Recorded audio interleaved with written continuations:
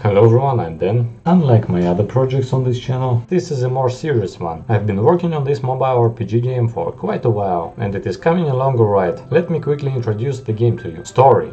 You're playing as a captured soldier forced to fight in the arenas. End of story. It is a mobile game, so no one cares. Gameplay.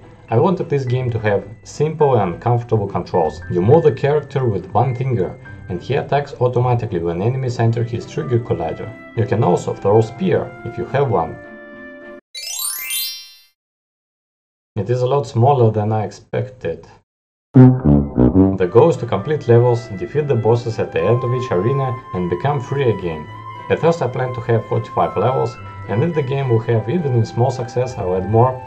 But let's be real, I'll get like 100 downloads even after I start the marketing campaign for it in Google. The main menu contains a shop, an inventory, arenas select screen, skills and settings panels. I know what you're all thinking. Another one of those filthy mobile games that's whole purpose is to get maximum profit from ads. Unethically and vile. But this is not my main goal here. Sure, it will be nice to finally earn $1 or $2 from my own game after making them for years, but I won't be obnoxious with advertisements. I will only make rewarded videos that are not necessary to watch and maybe add small banners at the bottom of the screen every now and then. In my only other game with ads in it, Don't Burst, an opportunity to watch an ad only appears after 7 deaths every other level, and it allows the player to skip that level. I'm actually making a dissertation in the university based on this game, and in it I have to show the economic effect. I managed to assemble a team of 3 people, including myself, to work on this game. 1 modeler and 1 to the artist. And as you can see, they are not putting a lot of effort into this. After 3 months they only done 5 models and 3 sprites. Not a whole lot. They aren't doing shit actually, I'm sorry. Every time I try to create a team it looks like this.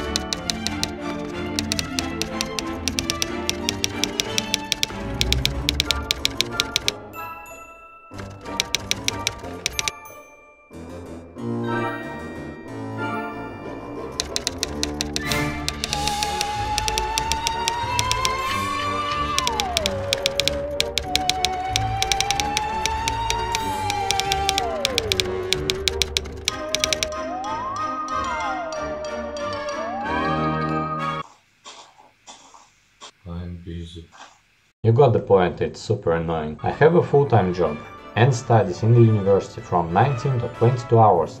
I wake up at 6:50 to go to the gym and train, and I still find some time to devote to this game. Come on, I don't force you to work with me. You contacted me because you wanted to be an indie, so grab yourself by the balls and find 15 minutes a day if you want to be called an indie game developer.